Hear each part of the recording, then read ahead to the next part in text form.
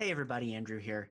The episode you're about to hear was recorded in early February of 2019, well before travel restrictions, social distancing, and flattening the curve became a reality and began changing how we backpack and enjoy the outdoors in 2020. So keep that in mind as you listen. You'll hear us talk about trips and plans that we didn't end up taking. Thanks, and enjoy the episode. Hey, everybody, welcome to the Backpacking Light podcast. Today's episode is about load hauling, how to go light when you have a whole bunch of gear. Look for me in the mountains where walking has a way of pulling you to your peace of mind every day. Hey everybody, my name is Andrew Marshall. And I'm Ryan Jordan. And we'll be your host today as we talk about, as Ryan said, going light when you have a whole lot of gear to carry. But first, Ryan, I've been noticing you've been putting a bunch of awesome Bill Nye experiments on the Instagram and the Facebook posts. What have you been up to in your labs there? Yeah, so just trying to collect some quantitative data to not only to feed into gear testing, but to kind of study some processes. And so three major projects I have going on right now is we've been involved in this one for quite some time. We're looking at load testing on tent guy lines. So we set up a tent out in the field. We have some load sensors attached to the guy lines, and then they come into a data logger and a computer.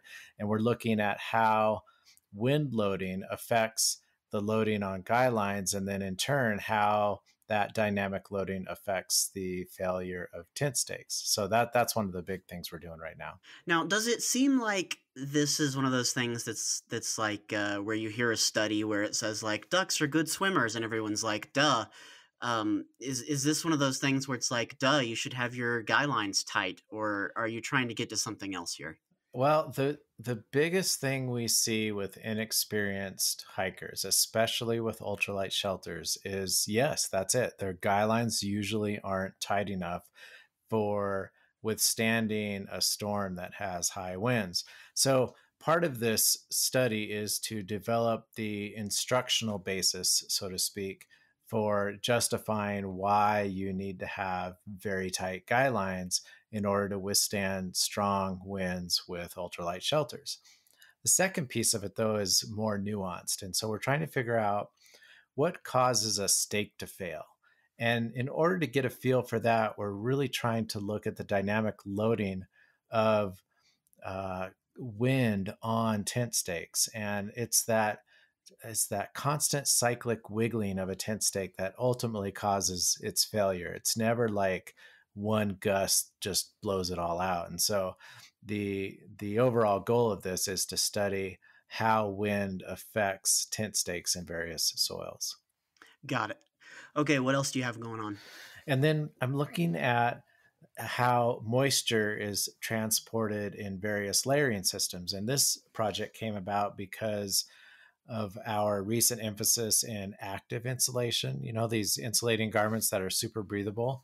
And so we're looking at how those garments compare to a traditional insulating garment at allowing moisture to escape your clothing system. And so one of the tests I've been doing is going on a hike or a run with a completely saturated base layer and then whatever layer I want to put on top of that, like some type of insulating layer. And then I will monitor the moisture content in that layer over the course of the activity and use that to compare how a traditional insulating layer performs relative to an active insulating layer. Okay, cool. And you're looking at a bunch of different base layers in this process too, right?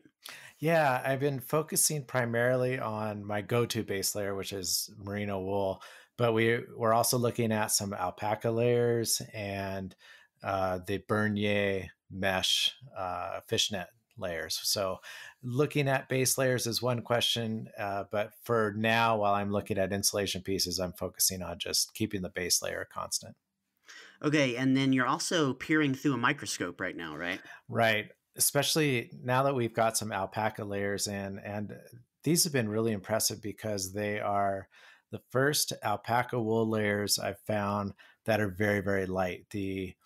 The weight of the wool fabric is about 115 gram per square meter. And so it's one of the lightest natural fiber base layers I've had the chance to use. And so you're looking at a long sleeve crew neck shirt that weighs less than 5 ounces, which is pretty dang light for wool. So Mm-hmm. I've been specifically looking at the difference in moisture transport between alpaca and merino, and then comparing that to things like polypropylene and polyester, the typical synthetics that we use.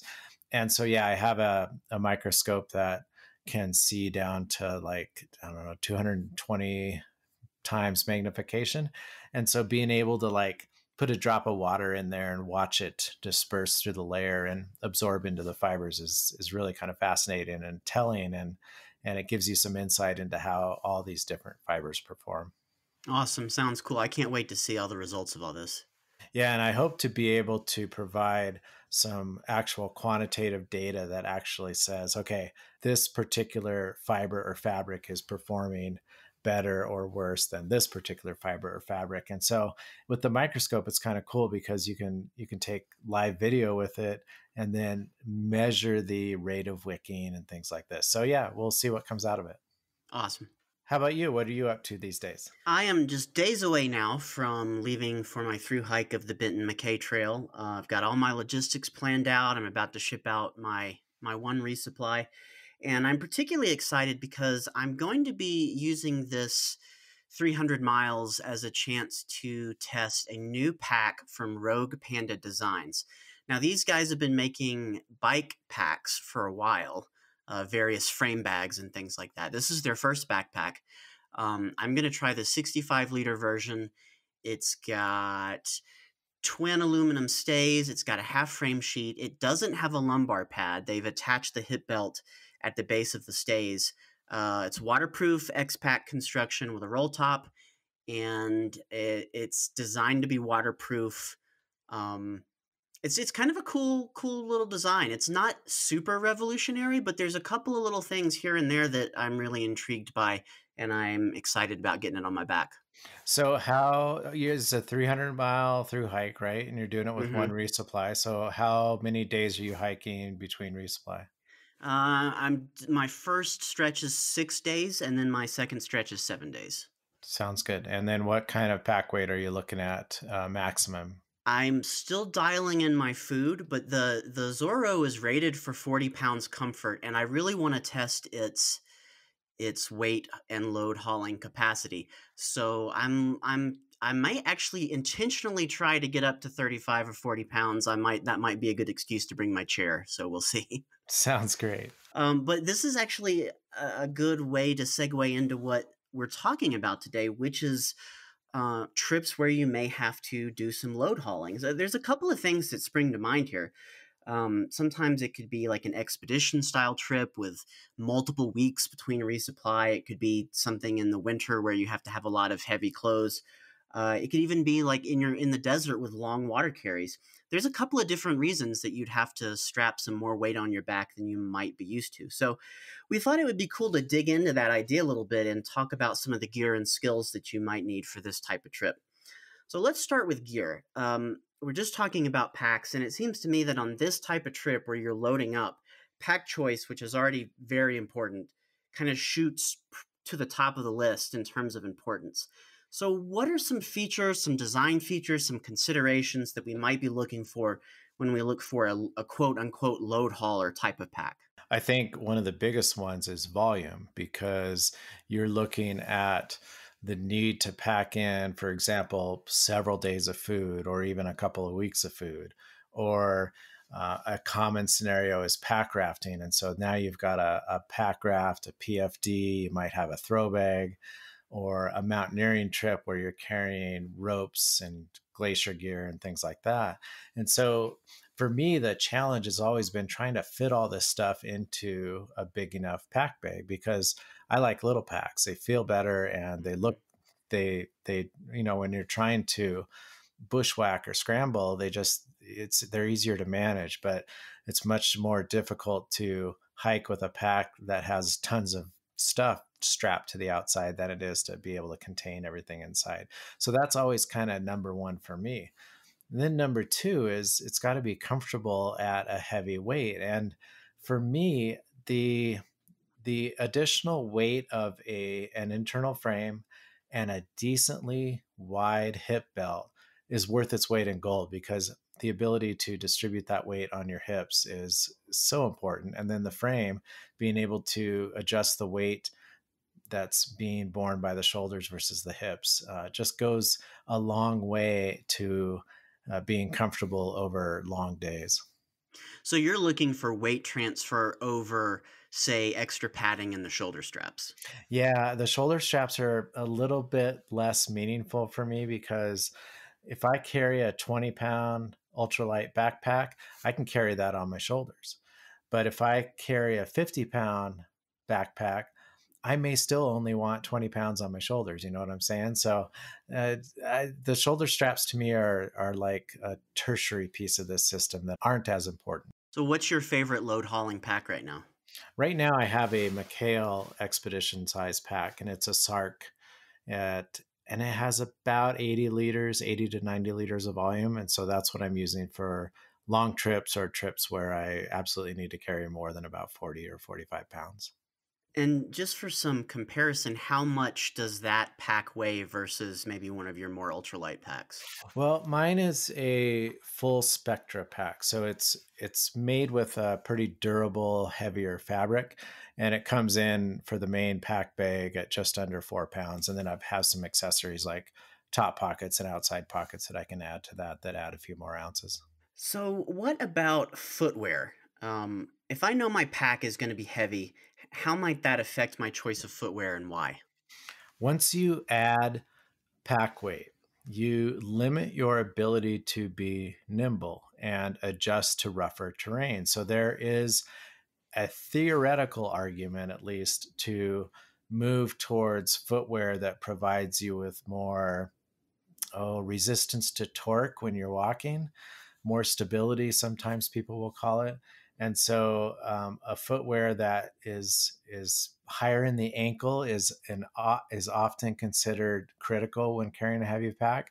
That's really not what I look for. I look for footwear that prevents the sole of my foot from shifting on the footbed of the shoe from side to side, because now I've added, tens of pounds of pack weight. And let's say I'm traversing a steep slope, and you can imagine that if you're flat footed on that slope, your feet they have a tendency to slide over the shoe's footbed. And so with a heavy pack, I look for shoes that have a stiffer upper.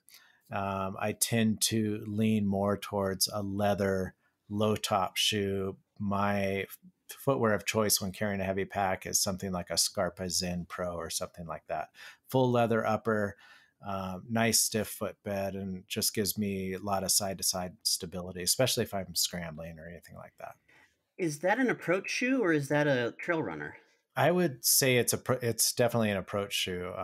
Running in a shoe like this that's just in general stiffer is kind of a miserable experience. Are there any other gear considerations that we should be thinking about if we know we're going to be in for a trip like this? As my pack weight goes up, I tend to rely more on trekking poles for the same reason. With a heavy pack, you tend to go off balance more, and trekking poles can help catch you before your body has to catch that extra pack weight, and it might cause you to tweak a muscle or an ankle or something like that. If I'm looking at my pack weight and I'm looking at my spreadsheet and I'm like, holy moly, I've got to shave some ounces here, and I know I can't get rid of the food or the water or the specialized gear that's making this trip possible. What's the biggest thing I can do to lighten up my pack? Well, I think the biggest thing you can do is to make yourself think that you're carrying a lighter pack. And so my recommendation is to do more squats. But there's some compelling motivations to really be careful with your gear, because ideally, if you're carrying a big pack, you want the majority of that pack weight to be food that you're going to consume through your trip, and then it becomes easier to carry. But if you just can't get around that, and you're going to end up carrying heavy gear like a pack rafting kit or a mountaineering kit, you've got to adapt your body, and I think some strength training and endurance training are critical components of that. Well, this is a good lead in to talking about the skills that we could use to improve trips like this. So, what's an example of a skill I could use on a trip that involves load hauling that might help me shave a couple ounces or maybe even a pound or so off my pack weight? There's a photographer up in Montana named Tom Murphy, and he's one of the most famous Yellowstone wildlife photographers in the world. And his strategy is not to skimp on the quality of his camera equipment, but this creates an enormous weight burden when he goes backpacking in the Yellowstone wilderness. And so his strategy is lighten up everything else. And he'll even take a tarp camping in Yellowstone in the middle of winter in order to keep his pack weight down so that he can take the core of what he really wants to do, which is heavy camera gear. So just being comfortable with ultralight camping gear can go a long ways at allowing you to carry extra weight with a larger pack full of the gear you want to take. Yeah, that tarp example is interesting to me because I know personally that's an area of ultralight that I haven't explored yet. Partly that's because the places that I have done most of my backpacking are very bug prone, and so it's just never seemed like a good idea for me. But just for the sake of argument, if I wanted to learn how to use a tarp, how would I start going about doing that? I think the most important thing is there's a psychological barrier to get through. And there's just something about um, sleeping in a shelter that does not have walls that tends to be unsettling to people. And so, uh, getting some experience in a low consequence environment where you don't have high winds or cold temperatures or bugs to deal with is really critical to get you used to the idea that you're sleeping in a shelter without walls. So you might start in your backyard. You might go to a local state park and front country camp, and then you might transfer all this to the backcountry.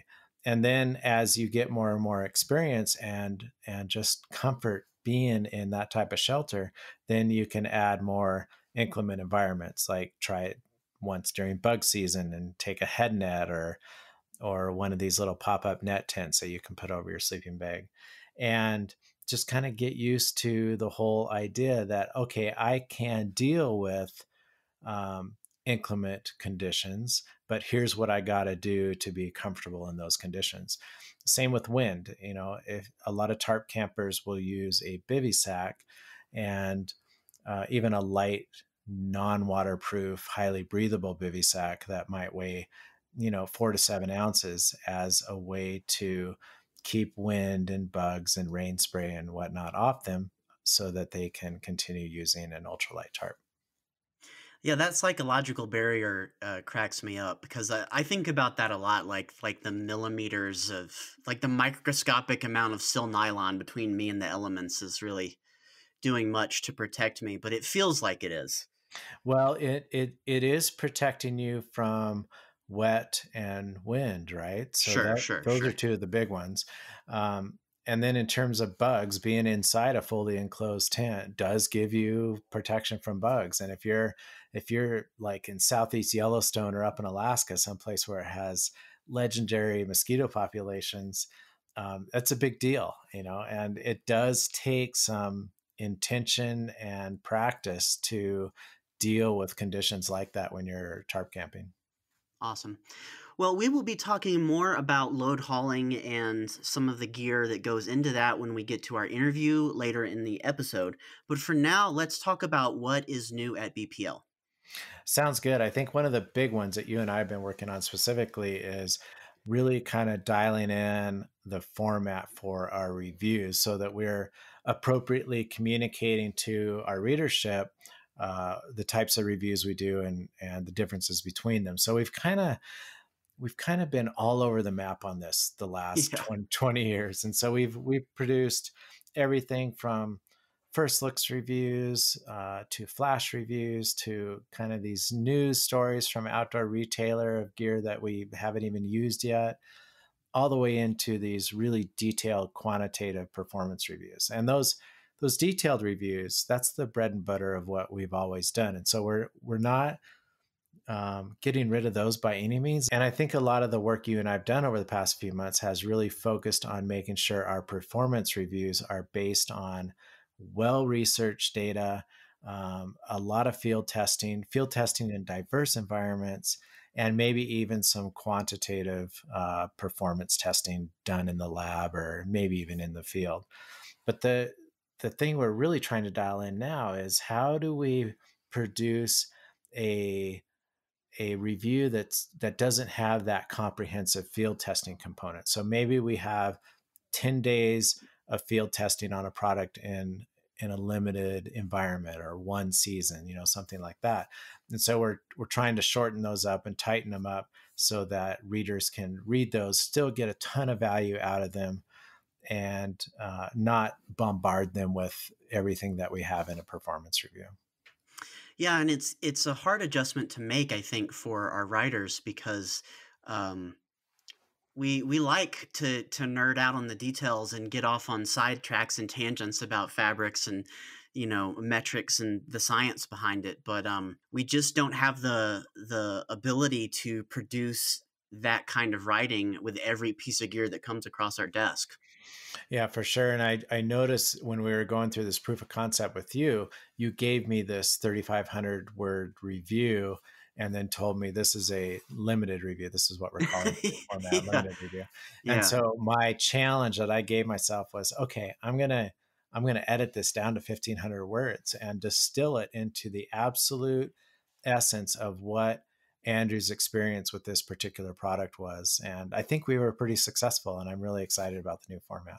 So let's move on to talk about the wilderness trekking program. So we mentioned this in the last episode, but what I want to get into here is how this year's program is going to be different from what we've done in the past. The main thing is we're running all the trips at the same time. And we've experimented with this in the past. We've done 2 trips at the same time, but now we're running the whole program during the same week of the year in July. And part of our motivation was we wanted to do it during a better weather season, because the Beartooths up in Montana are notoriously challenging by the time Labor Day rolls around. All bets are off. We've had everything from 70-mile-an-hour winds to deep snow to needing snowshoes and horrendous rains. And we really wanted to be able to focus on the route this time. And so moving the whitetail trek, which has historically been a fall trek, into the summer months gives us the chance to say, okay, we have way more route options open to us now because we don't have to deal with deep snow. So that's one major change. Second is that we've got all 3 treks going out at once.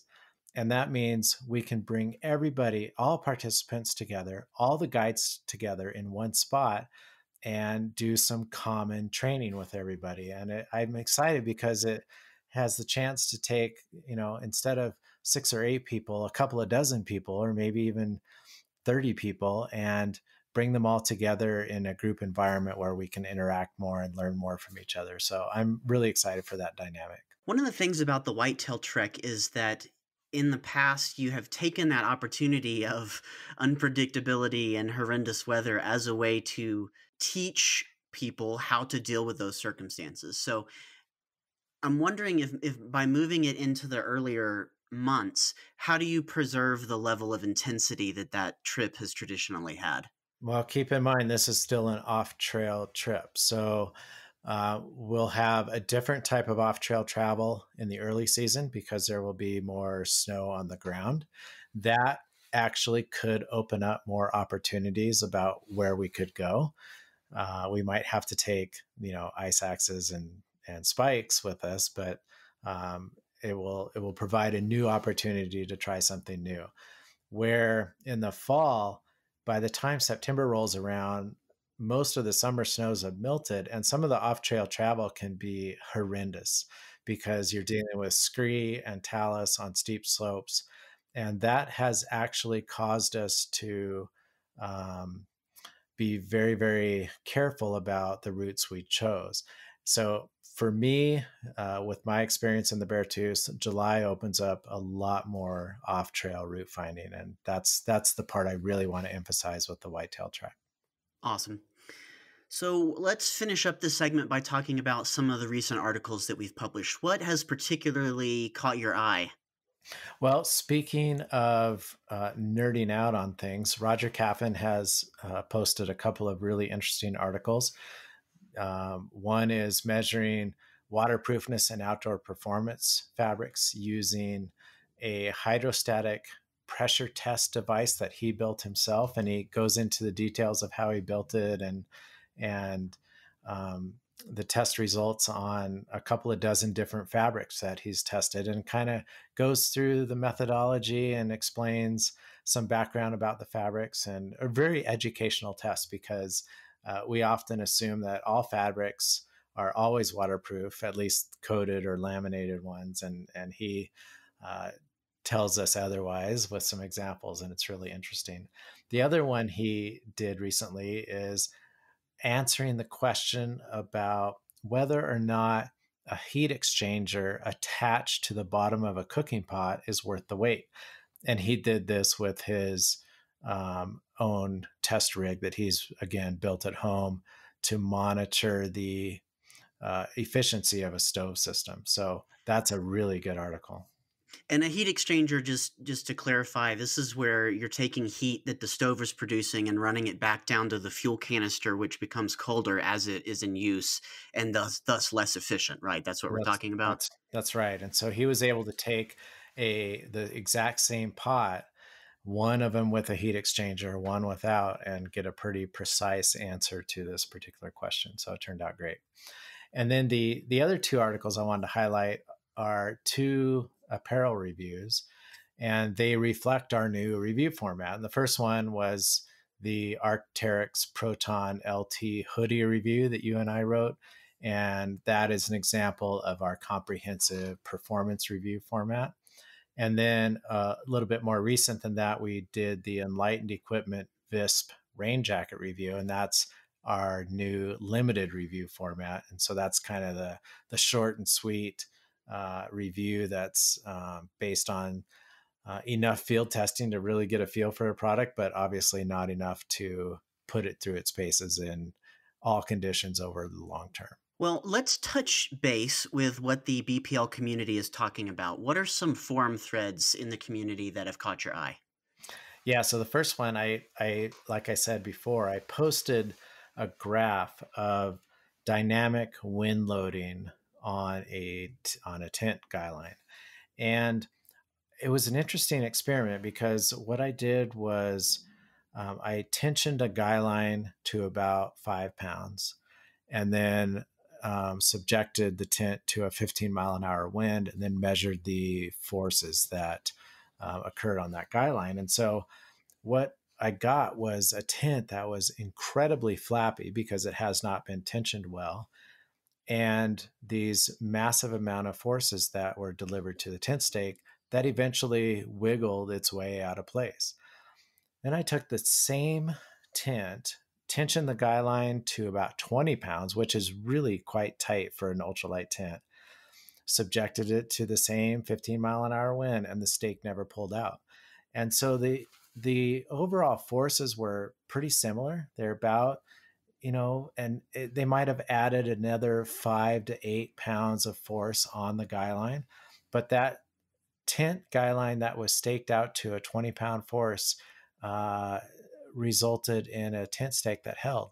And so I posted this graph, and so now the community has been responding and discussing, why tents failed in the wind, and it's been a really fascinating conversation. There's about 100 forum posts on there. And then another forum thread, which I've really enjoyed, is talking about cold weather mattress systems. And so it's very common in the winter, especially those of us who use inflatable sleeping pads, to also bring a closed cell sleeping pad. And so there's a discussion on our forums about how should you layer these pads? And it's common to put a closed cell foam pad directly on the snow, and then your air mattress on top of that pad. But there is some discussion about the benefits of reversing that and putting the closed cell foam pad on top of the air pad. And then the community is kind of discussing the pros and cons to that. That's super interesting. I've never even considered flipping the two. What would the pro be to that? I think one of the pros, I've tried this and I like the comfort level, because what happens when you put the closed cell foam pad on top is you end up with a bed that's not quite so wiggly, and it just feels more stable and comfortable. And I think it's because instead of the sharp parts of your body like your shoulders and hips poking down into the air pad, it's more supported by that foam pad on top.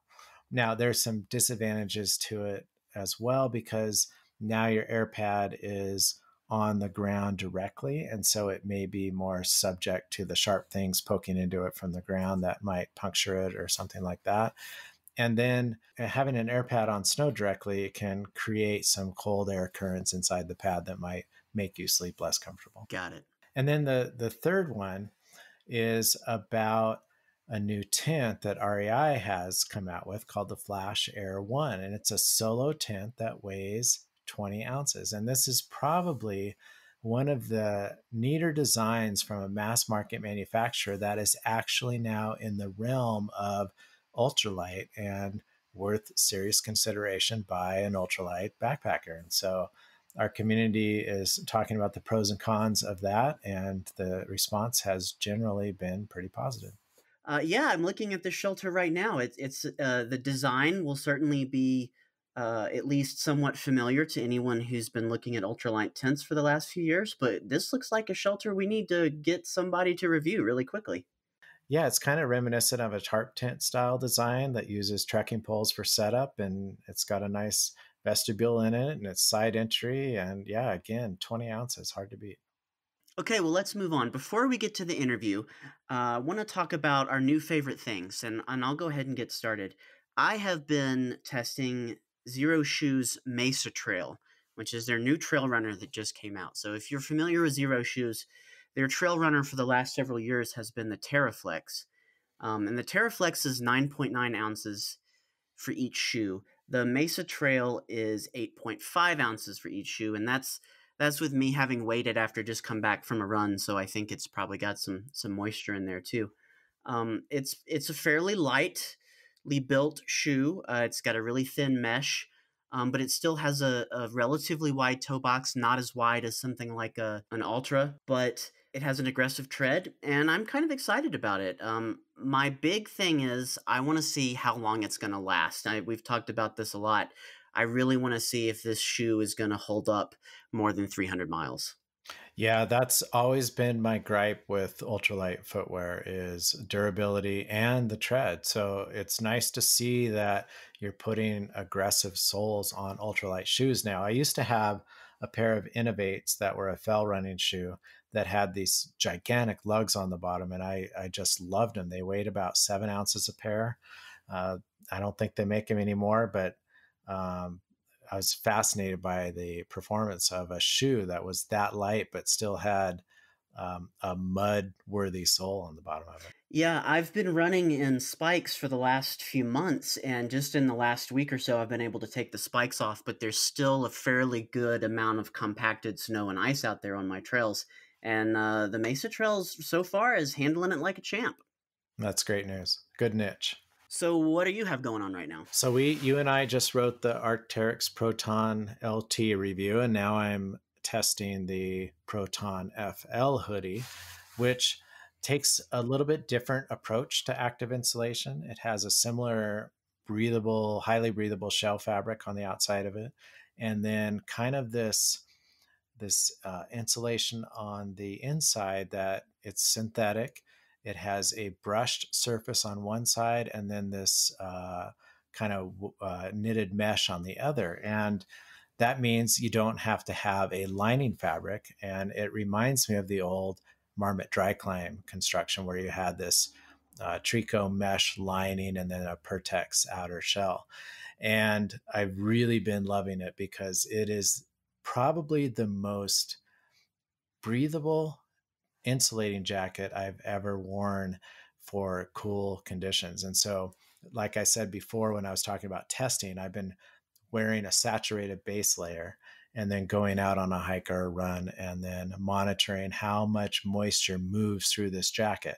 And it's an enormous amount of moisture, especially when you compare it to something like a traditional insulating layer like a Patagonia micropuff or something like that. So this jacket has allowed me to be very comfortable in the cold Wyoming winter wind at very high levels of exertion. So very impressed with it so far. Is this kind of in the same niche as the Patagonia Nano Air Light?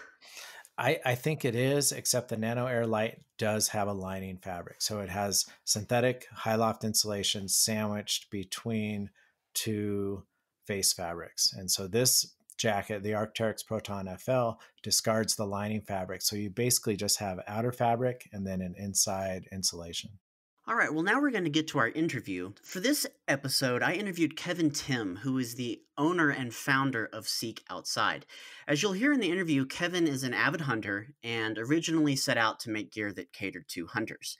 But lately, he's been taking the design elements that appeal to hunters, like load hauling, and applying it to lightweight recreational backpacking gear.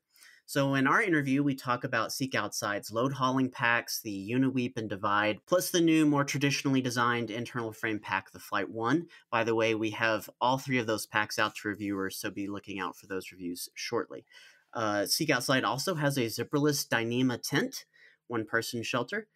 And we also talk about their gear designing philosophy, being a small business owner in the outdoor industry, the overlap between hunters and recreational backpackers, and then at the end of the interview, we get into conservation and public lands use. It was a really fun conversation, and I think you'll enjoy it. So without further ado, here's the interview. Kevin Timm is the owner and founder of Seek Outside, and he makes tents and backpacks and stoves and all kinds of interesting things. And he's here today to talk to us about starting his company and some of the cool gear that they have. Kevin, thank you so much for joining us on the Backpacking Light podcast. Thank you for having me. I don't really know much about Seek Outside. Can you just kind of just tell me a little bit about the company and how it started and kind of what your journey's been like? Yeah, we started in 2009, 2010, somewhere in that time frame. We primarily started because of an idea I had while I was snowshoeing in the winter. And it's relatively kind of funny story. I came home, told my wife I had this great idea. And I don't want to say it was a great idea, but at the time, the idea was more around hunting. So for late season hunting tent, right?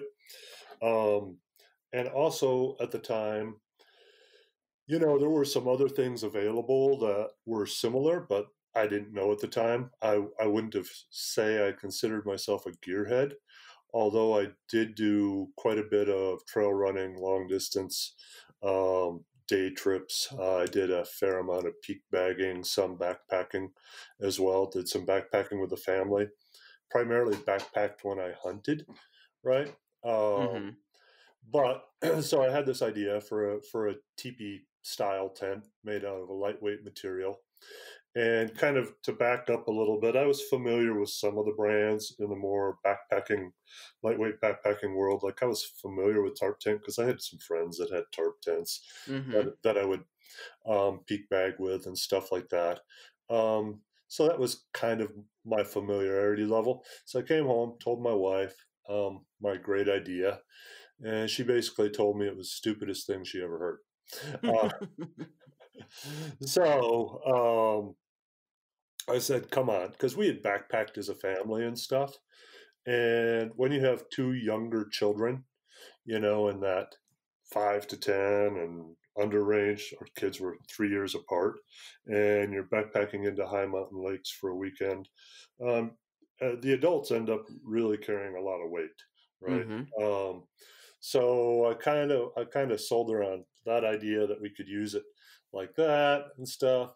And so I finally convinced her, she knew how to sew a little bit. I finally convinced her to sew up a prototype. And the prototype came out awful, right? And she was like, see, I told you it was a retarded idea. And I was like, well, don't throw the baby out with bathwater. I miscalculated something on this cut. and stuff. And so we made the next I made a couple small models, right? And then the next prototype came out really good, actually. And within a couple months, maybe 2-4 months, something like that, we were actually using primarily tents that we had sewn, right? And I would take the kids and I would go to places like San Rafael Swell for the weekend or somewhere in Utah backpacking, right? So we ran those tents for quite a while ourselves. And then probably, I think it was 2011. I think that was our first sale early in 2011. I'd have to look to make sure, but I think that was early on, right? So in 2011, 2010, we put up a website. 2011, we got our first kind of sale, right? And it was really kind of funny because our first sale was, it couldn't be something simple like someone down the road or someone in the near area. It was a person who lived at the end of the ice highway. And their first, yeah, up in the Northwest Territories. And they were Royal Mounted Police, right? Or however it's referred to there, right? They were a Mountie, right? So, and they were going to use it. Their first trip was a fly-in trip across the Mackenzie River in the spring to hunt muskox. Right. So the stakes were pretty high on this first sale actually working the way you wanted it to. Right. Exactly. So that was kind of our start. And over time, things grew quite quickly. Our sewing people, we found out while we were kind of going through this process. My wife did some of the prototypes. We had a lady around here who sewed really well. But it turned out there used to be a marmot factory in Grand Junction, that the brand Marmot was started there. And there was a fair amount of marmot sewers there. And we used to joke that they were old marmot sewers, and you could take the term old in both ways, as in former. And they also were a little older because, well, marmot was there in the 70s and 80s, but they had a good idea how to sew outdoor gear. So we kind of worked with them. We really focused on quality from the get-go and durability, but still being lightweight. Because, like I said, our very first tent was a fly-in trip across the Mackenzie River in Northwest Territories. So the stakes were relatively high on that right off the bat. So that was kind of the genesis. Over time, we added some more products. Maybe 3-4 years in, we started our backpack line. We also keep introducing new tents all the time. Our tents, we've had a tendency to get smaller and smaller in a lot of our tent designs. And it's not really it's not necessarily a thing of that we're trying to move away from bigger tents or anything, but we're trying to complement, and we believe we can do a really good job with a lot of the smaller tents as well. So one of the things I'm interested in is how you went from making shelters for yourself to deciding that you wanted to go into business. So I guess let's start with, what were you doing before you were doing this? I used to work from home. I was a security researcher. So I spent a lot of time on a computer, unfortunately. And in fact, that might have been why I spent every waking hour I could get away outside doing things, because it wasn't that I necessarily disliked the job of security research. It was more that I disliked the environment. I absolutely hated having my face in a computer screen all day. So it was like, soon as I was off work and the family was taken care of, I was out in the woods somewhere doing something, right? So how did that go? Well, we made our own tent, right? And we started having kind of fun making our own tents, right? And we started saying, well, what if we try this? And what if we try this, right? And then eventually we said, well, we feel that this is relatively unique and that we can provide a good value proposition in it, right? And we started under the premise that value wasn't necessarily price point. That value was much more about long-term value, right? Because, I mean, I don't want to say anyone can make stuff cheap, but you can make cheap stuff that doesn't last. right? Mm-hmm. And so we really kind of took that other premise that our value is going to be holding up and lasting a long time. And as such, kind of funny story, I recently was contacted about a customer to do a couple little repairs on their tent. It was one of our first customers. He wasn't even in our current shopping cart software. And I think the last time I'd communicated with him was in 2011. So I was, we've gotten back several tents that have been out there for years that some people have used 100, 150 days a year, guiding and doing stuff like that. So they've held up and really stood the test of time. So, Yeah, and I think it's fascinating that you don't come from an engineering or a maybe a necessarily strictly a mathematical background. I talked to a lot of designers who were from that world, and they also like backpacking, and that's kind of how they got into designing gear. So, what is your process like? Did you have a big learning curve to learn kind of like the engineering side of all this? well, actually, I would say that isn't true. I mean, security research, um, computer security research, has a lot of engineering involved in it, right? Okay. And before that, I was head security engineer at a company for a few years. We were bought by another large company. Um, so I did have a background. I originally went to school for engineering. Uh, Okay. I Okay. I never finished because Mm-hmm. my goal, first there was two things. One, my goal was that on the degree was to accomplish a certain thing, and I was already accomplishing it and designing some of my own. It was guitar amp stuff, designing some of that back in the 90s. So I kind of switched to, I wanted to do more of an environmental engineering thing. But I actually had life being a little too good. I would have had to transfer to another college and all that. And at that time, I had my own business. And quite frankly, I mean, I wasn't getting rich by any means, but I had a pretty good life where I could kind of call my own shots. If I wanted to go on a 30-mile bike ride, I could go on a 30-mile bike ride and do work Mm-hmm. at night. So, Mm-hmm. so I do have some of that in my background. So, Okay, yeah, that makes a lot of sense actually. Yeah. yeah. So, So what is the process of designing a piece of gear look like for you? So since you started with tents, let's take a tent. So are you out in the field and you have an idea and you come back and you try to execute that idea, or is it driven by consumer need, or how does the genesis of an idea start for you? so we're really open on the genesis part, right? Um, so sometimes the genesis may be that I'm out backpacking or hunting or doing something, and I'm kind of like, wow, I really wish I had this, right? So Mhm. sometimes the genesis might be that I see something, be it in one of our products or somewhere else, and think, that implementation could be used differently in a really cool way, right?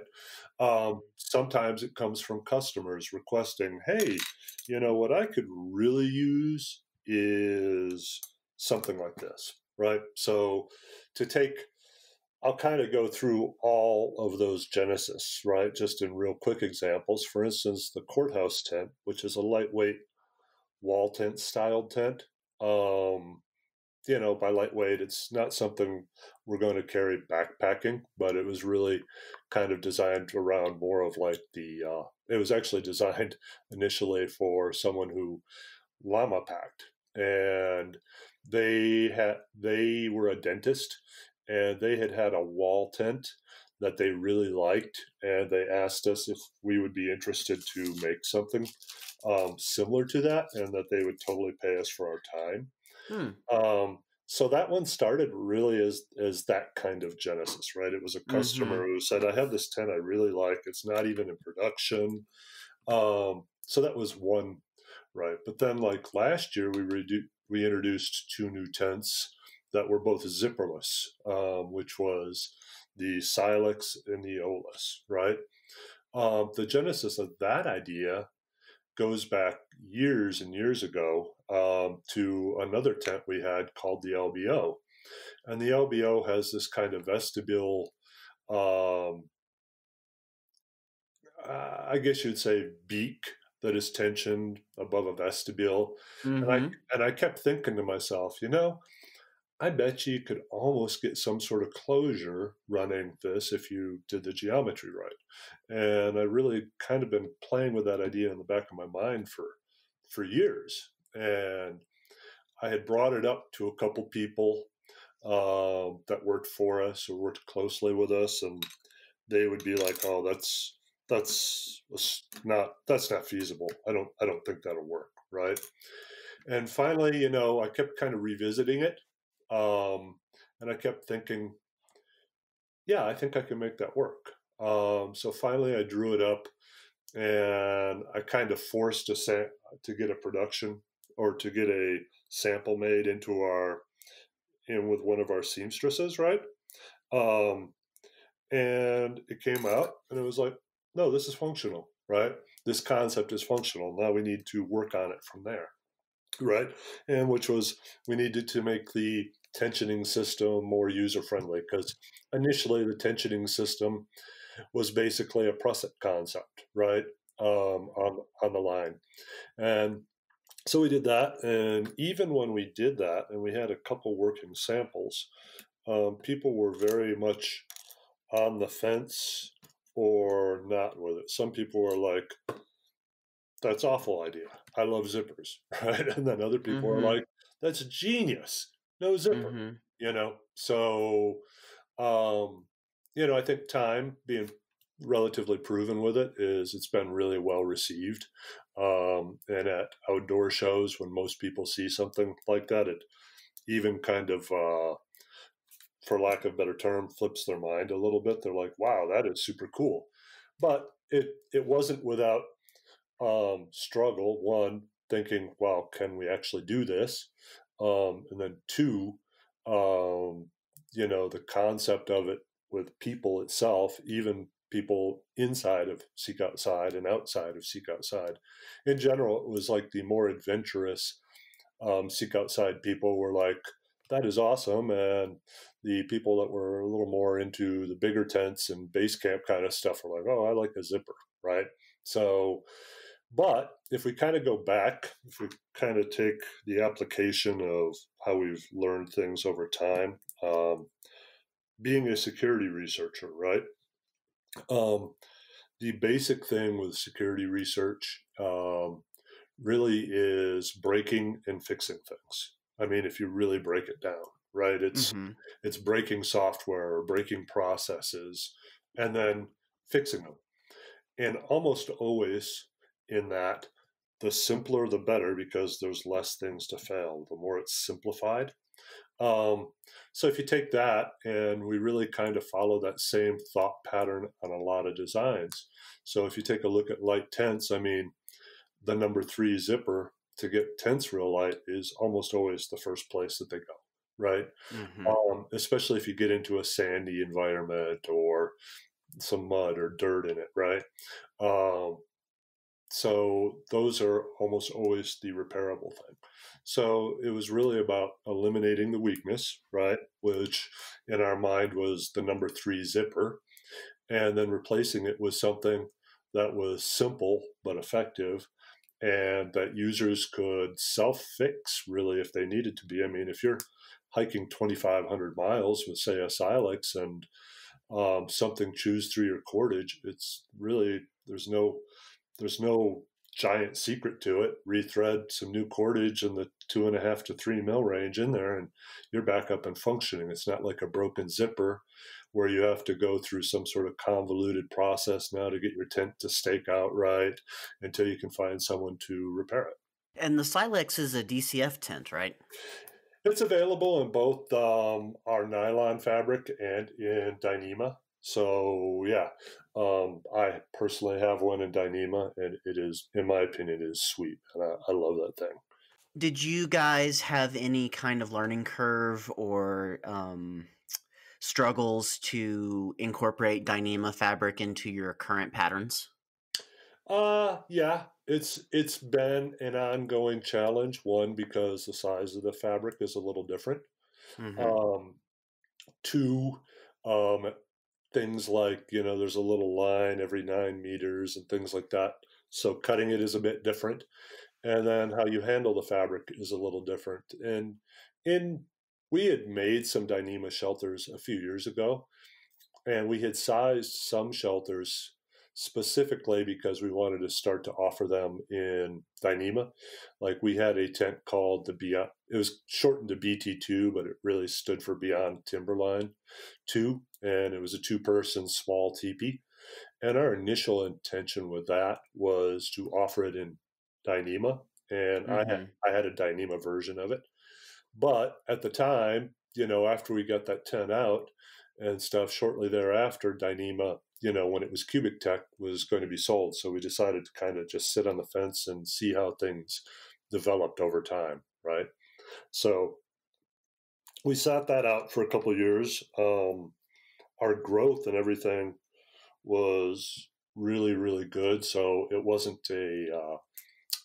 something that we even worried about too much, because we were having a hard time just keeping up with what we were making.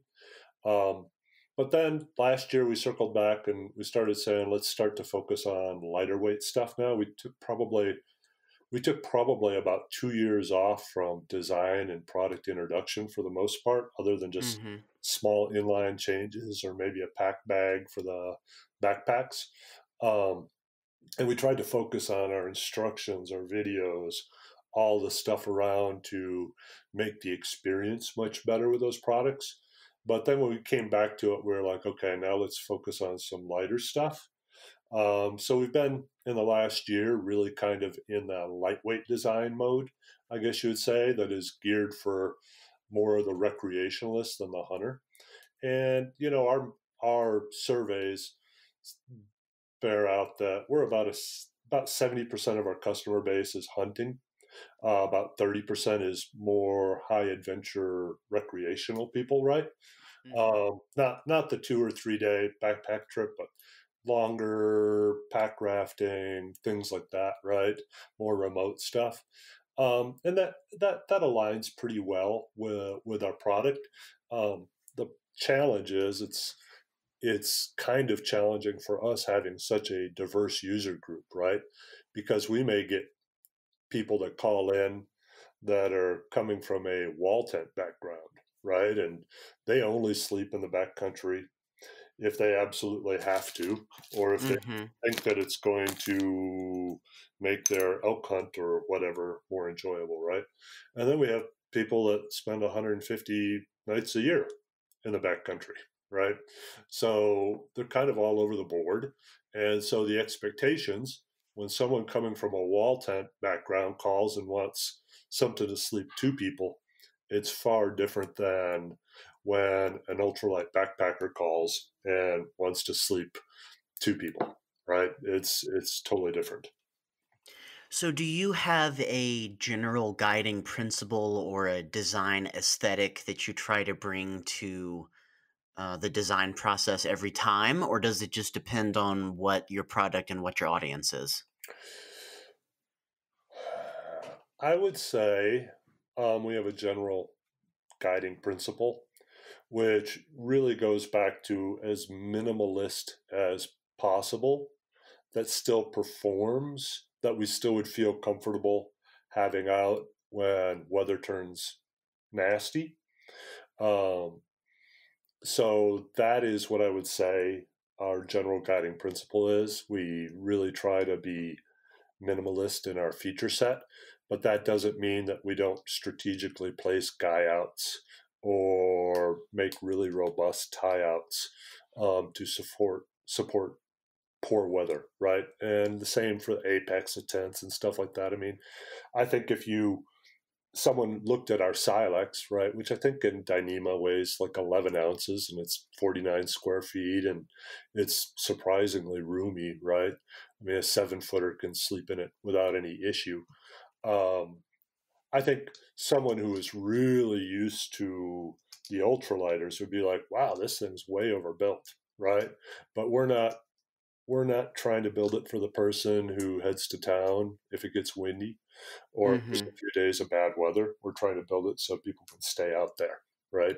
So it's a little bit different ethos on that. Well, let's talk about backpacks. I think it's interesting that you started out designing tents and then a couple of years in moved to backpacks. So, first of all, what was the genesis of you saying, okay, we feel comfortable with tents, now let's start designing something else? That's a can of worms. So, primarily, the genesis was based on those ideas coming from different areas. I had some backpacks that I used, primarily in the ultralight or lighter weight stuff. I used a couple of different ULA packs, right? Not gonna lie there. I had an old 90s Osprey that I actually thought was a good performing pack and was much better than anything Osprey was building at the time. Um, I had a Mystery Ranch at one point. I had some externals and I cycled through a few packs. But every time it came to hunting season, I kept thinking to myself, there's got to be better way than this 7 or 8 pound pack, right? And so I had a external frame Jansport pack that was bought at a garage sale or thrift store or something like that. The frame was even kind of bent, but it was a relatively small external frame pack. And every time when it would come around to hunting season, I would start being like, if I could get this thing to work, I could maybe have like a 3 to 4 pound pack that would carry the load really well, right? Mm-hmm. Um, so I would always, for whatever reason, start monkeying with it then. And then I would always monkey with trying to make my ULAs much stronger. I put a different frame in one of the ULAs and put different stitching in it to support the frame and stuff. But there were still other areas where under a heavy load, stitching was problematic. So that was kind of the starting point. But then I happened to meet Nathan, who was a customer of ours from the East. And he had bought a tent and he was freshly married and he was coming on his first Western elk hunt. And he had kind of hit me up on some forum asking me, a little bit of information about elk hunting, right? And I told him, I can point you in the right direction towards some elk. And there's usually elk in these areas, and it was an archery elk hunt, right? So he came out with his buddy. There were some issues. His buddy had to leave, family sickness. Then his wife was super worried about him, so I backpacked in with him.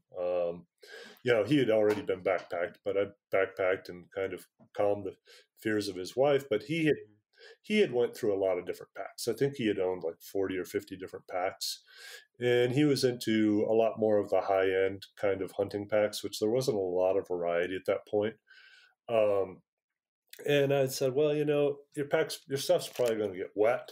And he's like, well, Colorado is dry. Rain's never a problem here. And I was like, my experience has been if you spend 5 days contiguous in the backcountry, you're going to get rained on at some point. Mm-hmm. Even if the weather forecast looks fine. And then he's like, well, I have the Z-Packs rain cover. I'll be fine. And I was like, well, my experience is those rain covers don't really work that well because you're kind of reluctant to put it on your pack and all these things, right? So anyway, he was out there for a few days, and I went up to basically checked on him for his wife, right, who was worried about him. And then he found a good camp, got on some elk, and a few days later, he killed a really nice bull with his bow. He was extremely, for archery hunting, which typically has a 10% success rate of getting any elk, to kill a 320-inch over-the-counter bull your first time hunting elk is pretty impressive, right? And so the weather was really awful. I went and helped him pack out, had a friend of mine helped him pack out. And he found out that he really did not like his pack. It gained a lot of water weight. It was uncomfortable with 100+ pounds in the mountains and stuff like that. So he was determined to have a better pack experience. So he went home to Tennessee, and he started just buying all these packs and just buying them on Craigslist or eBay, buying it, trying it, loading it up with 100 pounds, trying it, buying it, trying it, because he was just so unhappy with what he had at the time, and so we kind of communicated during this, right? Because he was kind of like, hey, if I find something that works that could be maybe lighter with carbon fiber or something, do you think you could get a carbon fiber frame made? And I was like, well, I can ask our suppliers and see. And finally, he had come to it with kind of the notion of that what he had as a pack was the best kind of platform, i.e., dual stay, lumbar pad, whatever. What he came to the conclusion after a lot of that testing, and I don't know how many packs he cycled through, I think it was like 30 different packs, was that things like the hanging belt and stuff worked better for him. So after a bunch of discussion, we said, I think we can make a better backpack. Why don't we each just kick in a minimal amount and do a couple of prototypes and see? So that goes kind of into the guiding principles there, that we kind of took the premise of that all the other backpack designs were a failure at this point. It was a failed concept. You needed a rain cover. You needed this. Maybe they were strong enough, but they certainly weren't comfortable, and they weighed way too much, and they had a lot of features that you didn't need. So we started basically with that we were going to do a ground-up backpack design and see where it ended up, just letting testing and stuff be our guide. And so part of the guiding principles was we decided that a frame needed to provide structure in certain areas, but that was all it needed to do. It didn't need to have, fancy this or fancy that. It just needed to provide the structure that helped take the load off of your hips, right? And that the belt needed to stay tightly. And even our belt design was fundamentally different. We weren't using, even though it was going back to kind of more of the hanging belt, and it was tailored, it was just a different design than what everyone else was doing. So we put our $500 in, we made a couple mock-ups, and we said, we think this kind of has legs. So then he found someone where he could make a couple sample frames, and we literally went out in the woods with these duct tape together frames, right? We had our sewing shop make a couple belts, right, for us to put on them. We literally went out with these duct taped together frames that had some padding duct taped, and just, nothing, if someone saw you walking down the trail, they'd be like, what? And we started doing a bunch of load testing, and we started to be fans of it. And then from there, we started to refine it and really refine our feature set. But the process part of it really started with our goals, and our goals were like just a whiteboard thing of, we want it to be waterproof enough that you don't need a rain cover. We want it to be strong enough to support 100 pounds. We want it to have the most minimal frame that we think can provide the necessary structure for good performance. The purpose, we went down into the purpose. The purpose of a belt is to hold it on your hips and not give you bruising. The purpose of the harness is to allow you to shoulder it at the correct torso length, so then you can use load lifters to bring the load in, as well as lift some of the weight off of your shoulders, so it's not all on your shoulders. So we also, at the big level, we're like, we want to focus much more on fitting your body and contouring it than we do on trying to be rugged and stiff. Like at the time, let's take a Mystery Ranch style belt, but it was common in a lot of belts. They were basically the two wing designs underneath the lumbar pad, and a lot of times they would bridge the gap between the lumbar pad and those wings with some hard plastic behind them, right, with a Mm-hmm. sticker. And a lot of times the belt was designed to have a 6 or 7 inch load transfer for the frame to match your back and put the load into sitting on your lumbar. Instead, we spread that out to the frame is 14, but what is effectively 12 and a half, which puts it much closer to your iliac crest and distributes it much more. And what we wanted to follow was the premise of I take a belt and I put it on. Just say I take a webbing belt and I put it on, a 2 inch webbing belt. I tension it moderately. You cannot pull that thing off my body because it form fits to it. So our concept was much more that instead of to try brute stiffness and brute strength between the pieces. And that just went all the way through the design. We thought it needed to compress and control loads well, so we did the Talon concept while focusing on keeping your main bag contents really dry, and so you didn't need a rain cover, which further reduced weight, right? So that was really a genesis. I'm not going to lie, it wasn't an easy process. It wasn't not frustrating.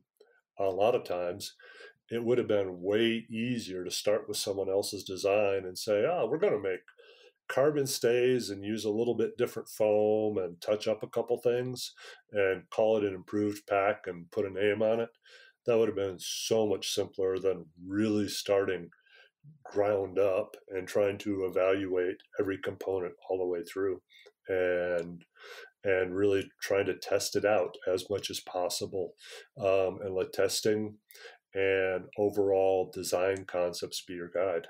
Yeah, I'm looking at the Uniweep and the Divide right now, and I think these are cool packs because this kind of gets into the overlap you were talking about between hunters and backpackers, and these packs are of interest to our community for people who are maybe doing some desert travel and they have to have a lot of water with them, or they're doing a long time between resupplies. So they're really attractive to ultralight backpackers who need uh, comfortable load hauling capability. And it's fascinating that originally sprung from a hunting need. Yeah, and that's to go back to the hunting and rec world.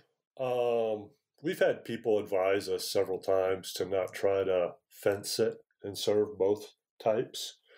Um, Sometimes we probably get a little strong in our ideals and just follow our ideals. Um, but myself, I see that there's a lot of times there's been a general ugliness between the hunter and recreationalist worlds, right?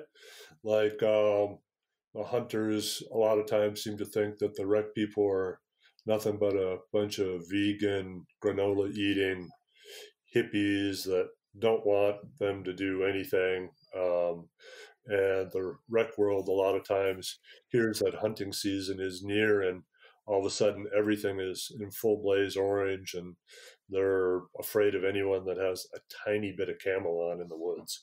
Um, we purposefully decided to try to serve both and to serve them with very similar gear offered in slightly different colors.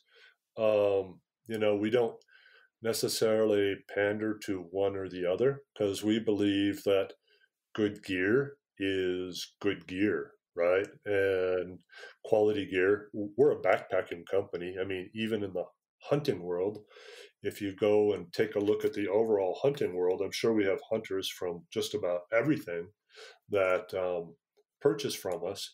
But if you really take a look if I was to define us, I would say we are for backpack hunters, which includes the activity of backpacking in it, right?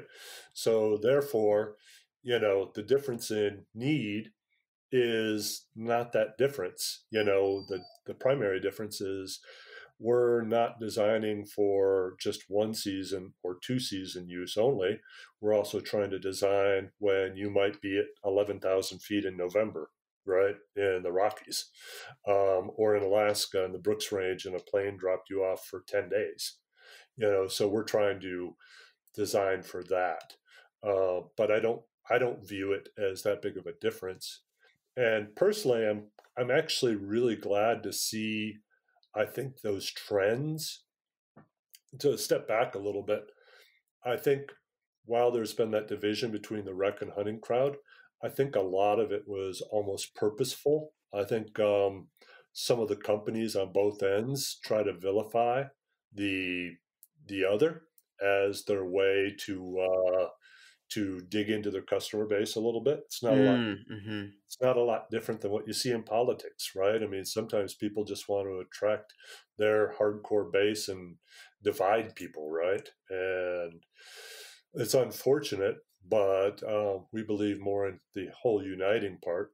So I think that it's really kind of went pretty well for us in that regard. And I'm glad to see things like a couple of years ago, Gear Junkie started handling more hunting content.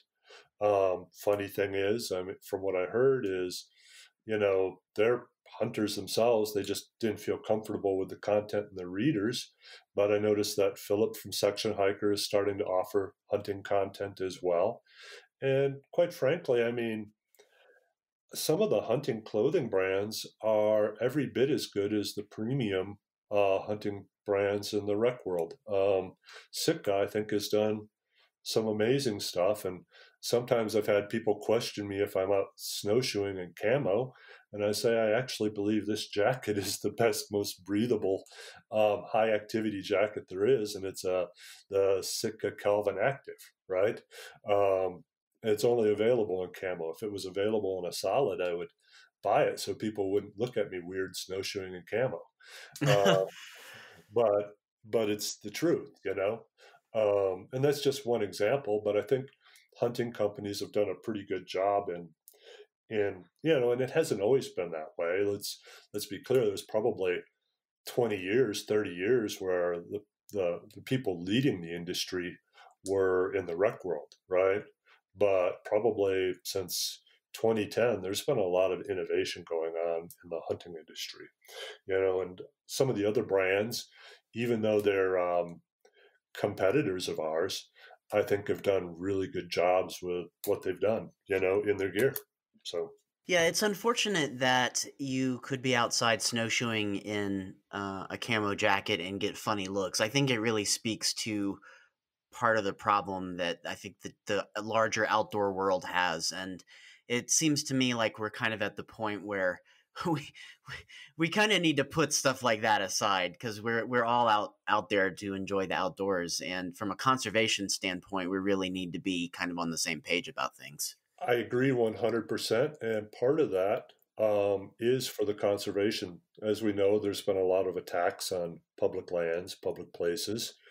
Some of my favorite places have been shrunk or rescinded. I love the Escalante area, right? Grand Staircase.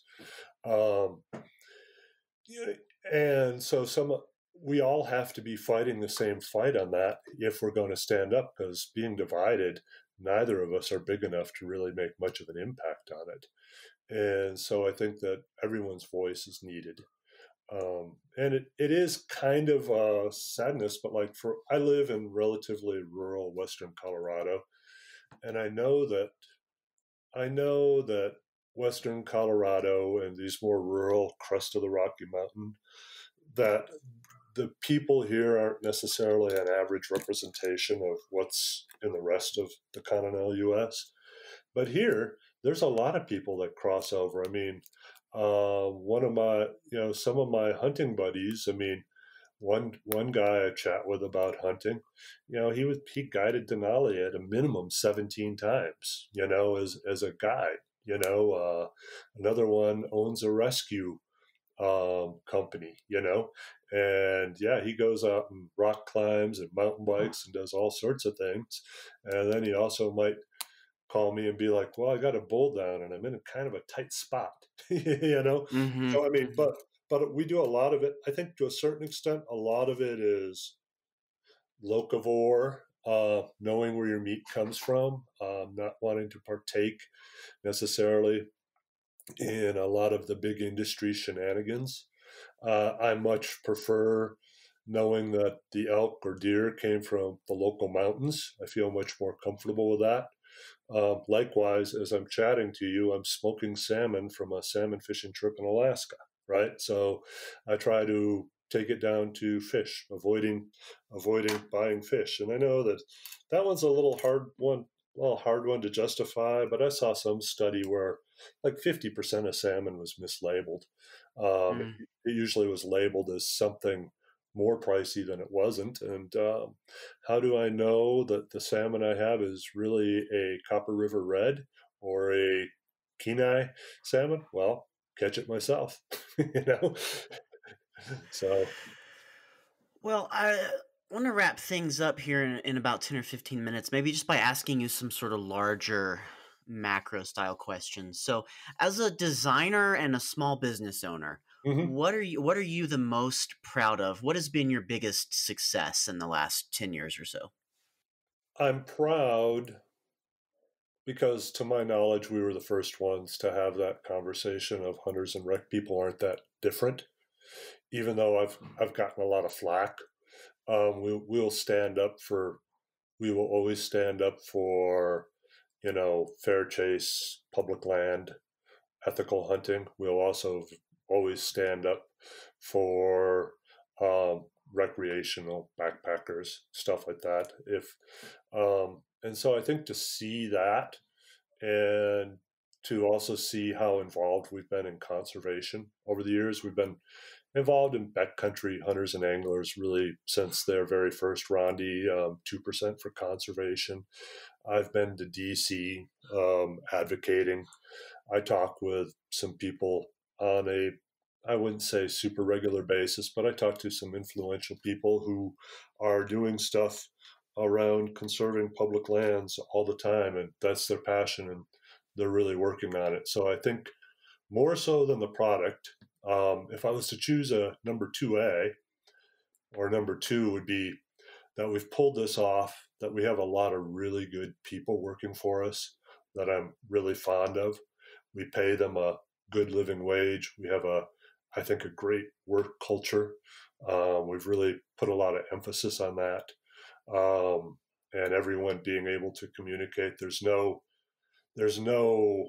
I'm the boss and you're not sort of thing. I mean, I've worked with a couple different designers within SO that we have. Then they're more into making sure they go through the whole design process, but usually it starts with a SketchUp or something from me. But I'll totally be like, we're not going to agree on everything. If we agree on everything, we're not being honest with each other, right? But we're able to have really good discussions about disagreements and usually find the best way for products to go forward. So the converse of this question is, what has been your biggest failure or something you wish that you had done differently? So we started under the premise of making and building good products and delivering them, and basically screw everything else. So we were really bad at marketing. We put very little effort on it. In fact, you can find threads on Backpacking Light of people complaining about how poorly we marketed stuff, right? As far as taking photos, videos, explaining stuff, all on the website, right? That and branding, we put really no effort into. We finally hired someone whose primary role was marketing, probably 3 years ago, marketing and branding. And over time, that's grown. And like I said, we took really I would say, close to a 2-year gap in product release and design. And it was much more of a focus was going back and getting videos for our products, getting instructions, getting written instructions, getting all those things, because we made some assumptions that we learn everything online and it's all pretty easy, but that's not the way. We have to find different ways because everyone has to react to it, right? I hunted with someone one time on a trip. It was and there was a bunch of guides, and I was invited down there, and there was a couple other people from other outdoor companies, and then there were some guided clients. It was a pretty good time. But like one of the guys did pretty well for himself. And one of the guys was like, oh, yeah, he just orders equipment and has it shipped to me in Canada and then comes in and hunts. And so he was wanting one of our tents. And I was like, oh, we need to do a way better job on instructions if this is how, if some, because we made the assumption that people were going to buy it, set it up, learn it, but no, some people have a sleeping bag shipped to their friend in British Columbia and, take it out of the box and throw it in a backpack and fly in on a bush plane somewhere. And so we needed to do a far better job at that. So we've cleaned that up, I think, a lot over the years. But, early on, we were probably brutally bad in that.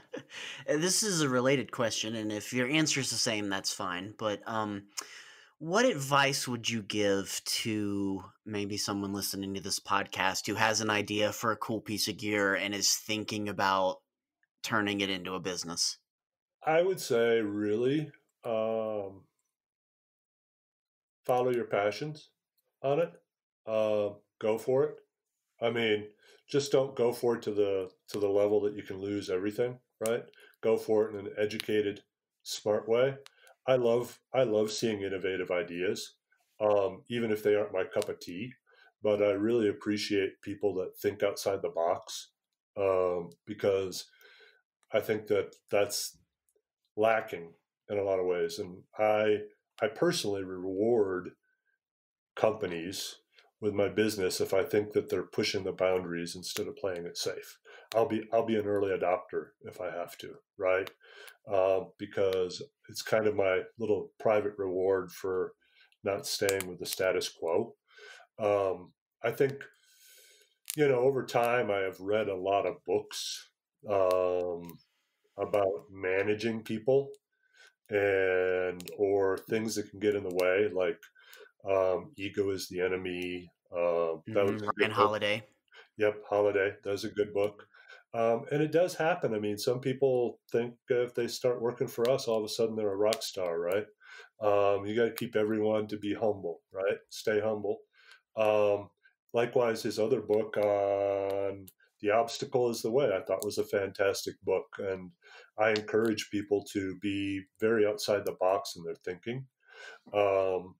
But, another book I recently read was on the lean startup.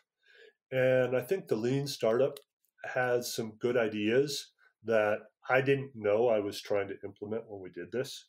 But now that I don't necessarily agree with everything there, but I take a lot of it and I'm like, okay, this is a little more formalized process for a lot of the things I was thinking. And so I might encourage someone to read a book like The Lean Startup or something. Don't waste all your money bankrolling something that you don't really have a feeling for what people are looking for on it. I mean, I'll go back to problems we've done, right? Earlier, I talked about how our backpacks were fundamentally different in ground up build, right? However, our marketing was really horrible at conveying that and conveying the advantages to people. And the bulk of people, when they first saw it, was like, it's an external frame pack. It doesn't look tough like I'm used to, or it doesn't look like this. It was conceptually pretty far out there for a lot of users. I mean, thankfully, the BPL crowd is pretty okay with trying out new concepts and pushing the envelope. But the hunting crowd was kind of like, this is kind of like you're pulling up in a Ford Ranger telling me that'll do the same work as an F-350. I just don't see it. It didn't check those boxes on what people thought. And so I wish I would have known that earlier. I mean, one thing on the packs specifically, well, I think our packs are extremely compelling. Even the new flight is very compelling. I think that a lot of hunters didn't realize that weight mattered to them because they weren't the type that were going back 5-10 miles or having to gain 3,000 feet to get into a spot, right? Once they do that, they're like, oh, lightweight, I see the benefit. But, we missed the mark there, and we earlier we could have balanced our approach a little bit better to serve the two groups a little better, one with our more refined minimalist designs, and then one that maybe looked a little more the part. One last question. See, you're in the outdoor industry. What do you think is the biggest challenge for the outdoor industry right now? I think there's quite a few. But I think it's having a place to play. There's a combination of overuse, but also a combination of not having people care and people trying to get rid of our public lands and stuff as well. We have to have the places to play. Outside of my passion for it, being heavily involved in conservation is very important to SO. That is our business. We're not making tents that people wear around town as lifestyle. Mm-hmm. It's not, we're not making, this isn't meant to criticize Patagonia or someone like that, but they can still do a fairly good amount of, say, lifestyle stuff, right? People aren't buying a tent to just go walk around town or buying one of our packs so they look cool, right? And identify with it. They're buying them to go out somewhere, usually someplace wild and relatively remote. And on the flip side of that, sometimes I think things are loved to death. You go to Jackson Hole or Yellowstone in the summer, and I hope I'm not an East Coaster or West Coaster. I do know I tried to go to Yosemite maybe a few years ago. I hiked part of the JMT and my truck was broken down. So when my truck was back, I thought, oh yeah, I should check out. I drove in there and I turned right around. There was way too many people for my liking on it. I was like, come back in the winter someday. Mm-hmm. So I think there's some overuse as well, right? Do you think that gear companies or for-profit companies that are working in this space, do you think that they have a ethical mandate to educate and I don't want to use the word lobby, but try to move conservation principles forward? I ask because, if you look at if REI puts up a Facebook post about like a piece of legislation or something, it gets pretty intense in the comments about some people saying like, I just want to buy stuff from you, and other people saying, no, this is important. It's all connected. So where do you land on that? I land on that it's important and connected. We've taken our share of criticism on that.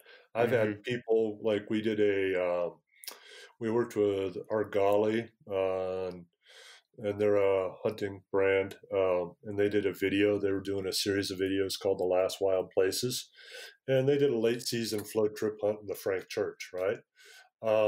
And we worked with them a little bit on that, and I have some very critical email on both sides of it, of that we shouldn't support stuff. All they want to do is buy gear. We also had people complain to us like, the Frank is my spot. How could you work with somebody who publicizes something in the Frank? And it's a business interest of ours. If everything gets sold up and, people aren't going outside doing stuff, we don't really have much of a business. So I think at that level, we have to. Are you the kind of person who can let those kind of critical emails sort of bounce off of you, or do you have to work hard to let stuff like that go? I can let them bounce off them. I usually send people a response right? When we get things that are critical of that nature. And we do that kind of stuff as a brand, even with people that say in our yearly survey, when people give us a bad rating of their experience, which is very seldom, we've typically gone through. It turns out half the time they hit the wrong button, as we try to figure out what went wrong in the service or shipping or product expectation, right? But I think you have to let it bounce off of you. I mean, when you expose yourself to being more of a public figure, you're going to get criticized. It's just going to happen. No one's going to be 100% happy with what you do. And in my case, I usually kind of let the big overall picture guide me. And if I'm following those big overall beliefs and I can clearly articulate my whys, then I don't feel bad about it. I mean, yeah, people aren't going to agree with me all the time. I mean, there's people that don't agree with our products. I mean, we get people that say, well, your product would be perfect if you did this. But there's always going to be people. It's a little bit of the Goldilocks syndrome that we call, right? I mean, it just happens. Someone would want a pocket on a jacket sewn at an angle versus someone else wants it flat. Well, Kevin, super appreciate your time. Is there anything that you wanted to talk about or that you wanted to say that you haven't gotten a chance to say yet? No, not really. I enjoy having these kinds of discussions. I'm active on BPL, although I wouldn't say I'm more active in just a brand way. So if people have questions, by all means, feel free to reach out and ask me. I usually try to respond to the best of my ability. And it goes everything, even with design, like the flight pack, for example. It was funny. I think some people were trying to look, because most of our products, if you look that we've released, most of them have something that we do different, right? That is different than what everyone else is approach. For instance, zipperless, right? And they're trying to, and it was like, there's really no secret sauce in the flight. We just tried to make a really good pack. It was kind of, I hate to make it sound anticlimactic, but it was like we didn't have an aha moment in here. We just tried to take the feel of our bigger packs and save you 8 to 16 ounces in a smaller platform. Kevin, thanks again. We really appreciate it. Where can people find you online? SeekOutside.com, Facebook Seek Outside, Instagram Seek Outside, YouTube it's Seek Outside Gear. If people want to PM me or email me in Backpacking Light, that's fine too. I don't always check the PMs and stuff that often, but I'll get back to you. All right. Well, thanks again, and we really enjoyed talking to you. Awesome. Thank you. Well, that's going to do it for this episode of the Backpacking Light podcast. The Backpacking Light podcast is supported by backpackinglight.com membership fees. A backpackinglight.com membership gives you access to nearly 20 years of article archives, community forums, online education, and so much more. You can join our community right now at backpackinglight.com/subscribe. You can download the show notes for this episode at backpackinglight.com/podcast. And if you enjoyed this episode, please leave us a review. It helps other people find the show. Thanks for listening to the Backpacking Light podcast. I'm Andrew Marshall. And I'm Ryan Jordan. And if we could leave you with one parting message, it's this: pack less, be more, because lighter is better. Happy trails, everybody. So I shoulder my backpack, walk away from